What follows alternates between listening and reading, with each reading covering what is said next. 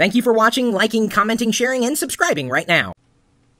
Everybody knows, well, at least most everybody knows, that I'm addicted to USB devices, and because of that, I need several USB hubs. But my desk is only so big. I remember reading about this particular product a while ago, but happened upon it in the store today and decided to get it just to see if it would work. And indeed, well, at least it fits the hole.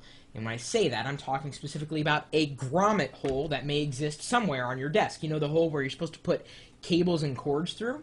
Well, there's a product, and this one happens to be from Ativa, and I just picked it up at a local office store.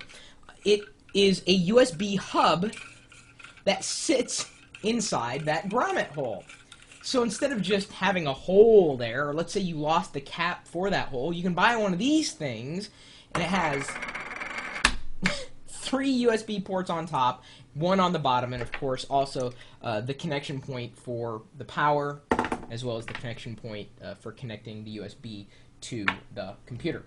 So it's a 4-port hub. As long as you've got a computer that supports USB, this will come in handy. Or you could use it as a charging station as well. So I could take, if I had it plugged into my computer right now, I could take my iPod charging cable, connect it by USB, and not even connect it to a computer and be charging my iPhone this way. So having USB hubs is nice. You don't even necessarily need it connected to a computer to charge, but if you already have a grommet hole on your desk anyway, well, you might as well be getting some use out of it, you know what I'm saying? This is one of those things that as soon as you see it, you're like, oh yeah, I think I need that. So prices are going to vary as far as these USB hubs is concerned.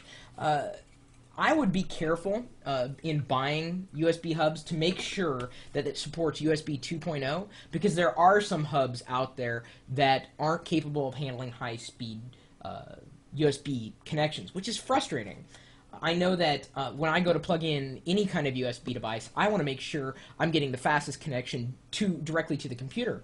And some computer manufacturers put lower speed connections on their front USB ports. So if you stick in like let's say well, even something as simple as a camera, and you're noticing that the photos are uploading slow to the computer, you're like, why? Is the camera slow? Well, it's probably not the camera. It may actually be either the hub or the USB port that you've plugged the hub into, or the USB port that you're using directly on the computer. So make sure it is capable of handling high-speed USB devices. And it'll say right on the front, in fact, this one says, connects up to 4 high, full, or low-speed USB devices, fits flush with a 2 or 3 inch grommet hole on your desk. Oh, that's another nice thing about it, yeah. Because it'll fit either one, whatever size you have. And it basically, the reason why it's screwing is because it clamps down in between. So, and it also has, like, all the way, how can I show this? You can go through it, you know, in other spots as well. So you can pass cords or cables through it, so long as the cords and cables can fit through those small little ports. And on the front, it was kind of funny. It says that it's PC or Mac compatible. Of course, it's USB. That's it. It will work with just about anything. And as I said, computer not necessary. So now, if you know of any other cool home office products that I may be able to populate my desk with, please let me know. My email address is chris@pirillo.com.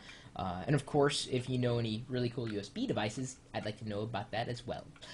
So, if you'd like to join us in our chat room, we are talking about hardware and software solutions. Every so often, I'll throw a box on my desk, and that's when people start asking, Chris, what's in the box? What's in the box? What's in the box? What's in the box? And then I will tell you. This is exciting for me.